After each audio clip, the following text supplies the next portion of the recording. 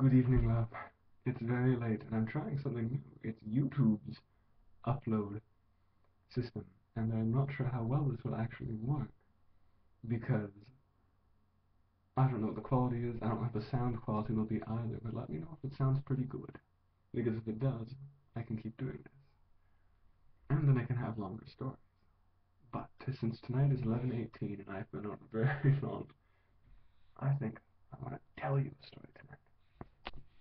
It's not the world's longest story, but it is rather. I don't know what the word is. You tell me later, okay? Alright. So, there once was a Bluppo.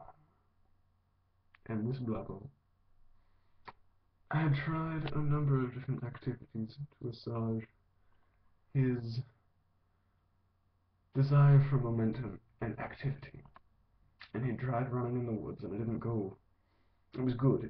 He enjoyed it. However, it was more time consuming because he had to go to the location, back to the location, and shower, and then go to class, and that was harder to do. And by the afternoon, you just didn't have the energy to go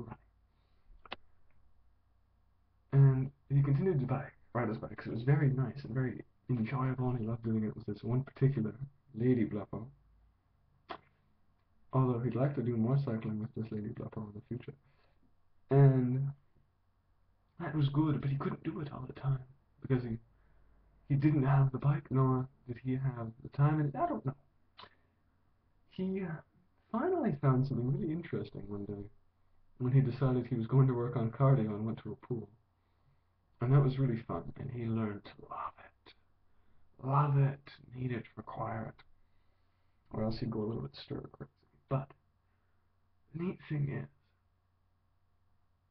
he started swimming about 2 to 2.5K a day, and his lady Bluppo commented that seems a lot like just diving into something, and that his joints might suffer for it, which are better now, but that's not the point. And I'm sure he gave reasons, but he had another thing on his mind, and that was another story. This is a story within a story now.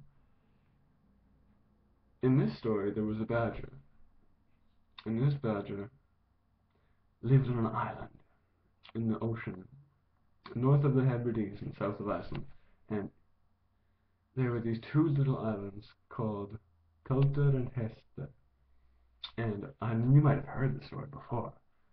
The badger would swim across the channel on one tide to meet an incredibly beautiful and fantastic girl, and then swim back across on the other tide.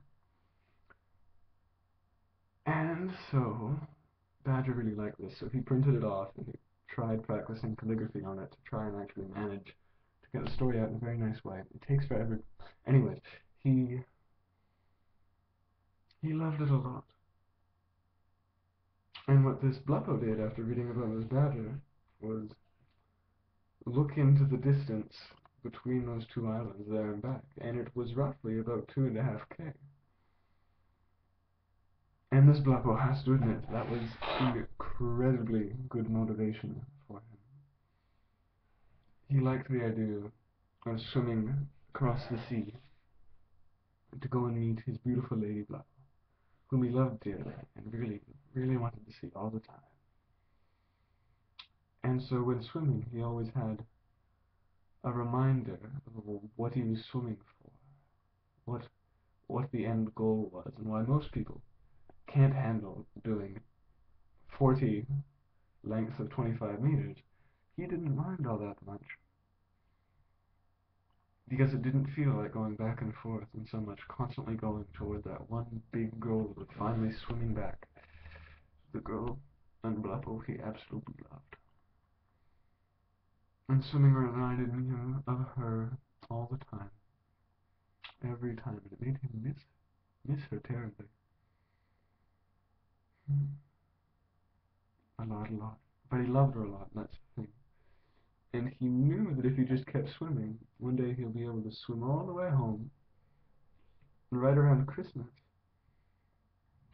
and get an absolutely wonderful Christmas present. And it's one that he'd been hoping for a very long time. And that was a kiss on the nose, a great big hug, and a partner in crime to talk to, and just